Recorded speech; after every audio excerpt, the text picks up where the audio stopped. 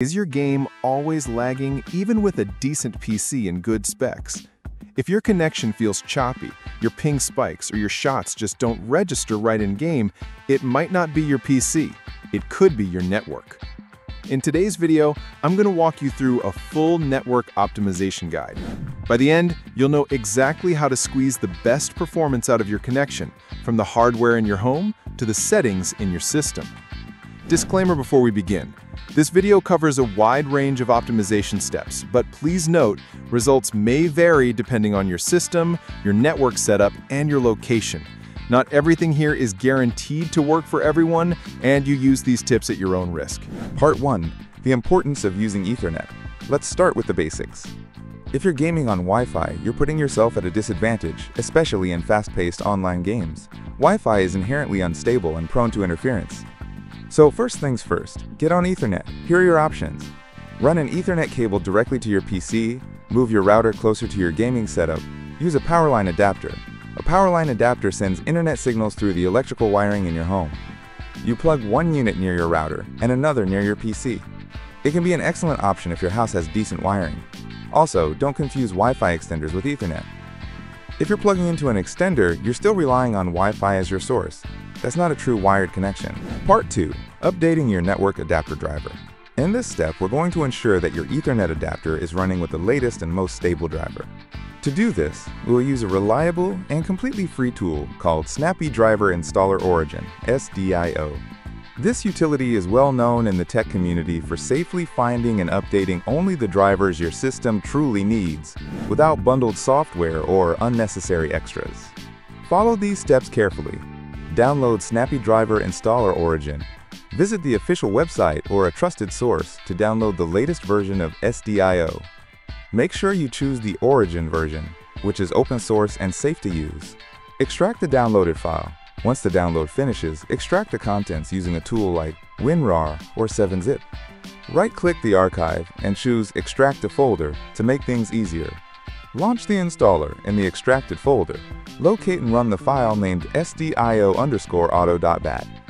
Important: do not run the .exe file. Using the .bat ensures the tool operates in the correct mode for driver scanning. Accept the prompt and wait for SDIO to load. Windows might show a security prompt. Click Yes to proceed. Allow the application a moment to fully load. It may take some time, depending on your system. Download driver indexes only. Once SDIO opens, you'll see a button that says Download Indexes Only. Click this. This action allows the app to fetch an updated list of all possible drivers without downloading large files right away. Check your network adapter name while SDIO is gathering system data. Open Task Manager by pressing Ctrl+Shift+ESC.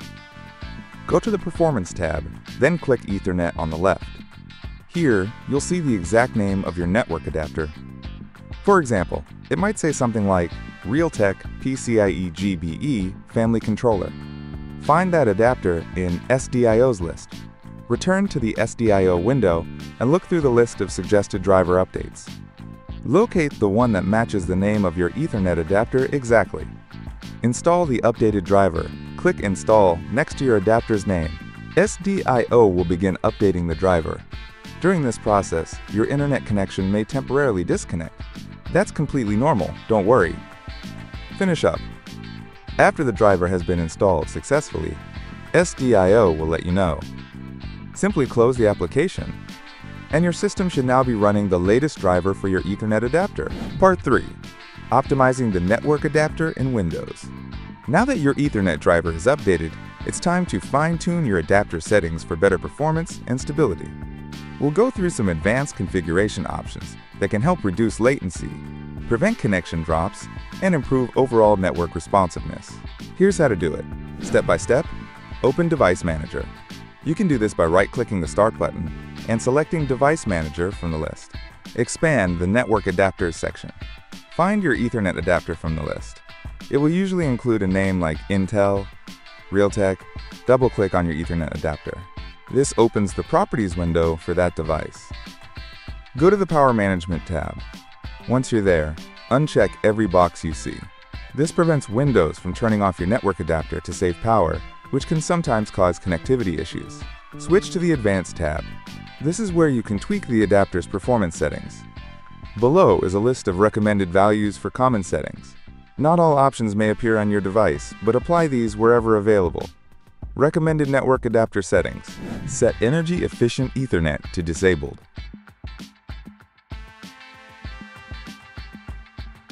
Set flow control to disabled. Set interrupt moderation to disabled. Set large send offload, both version 1 and version 2, to disabled. Set receive buffers to the maximum value available, for example, 1024 if you're using an Intel adapter. Set transmit buffers to the maximum value available, matching your receive buffers. Set speed and duplex to auto negotiation, unless your connection is limited. Set IPv4 checksum offload and IPv6 checksum offload to disabled. Set TCP checksum offload and UDP checksum offload to disabled.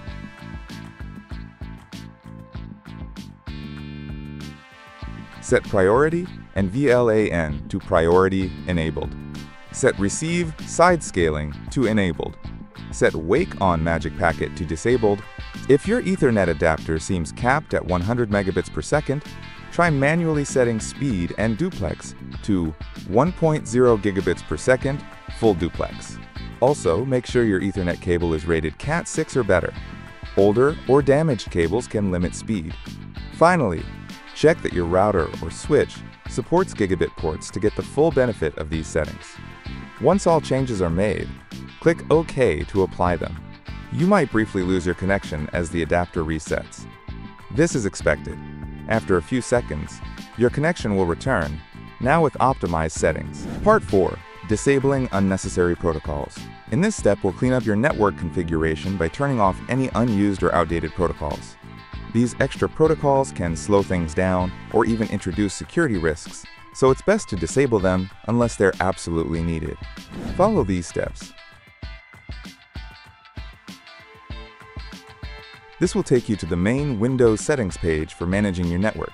Click on Change Adapter Options. This opens a list of all available network connections on your system. Right-click your Ethernet connection and select Properties.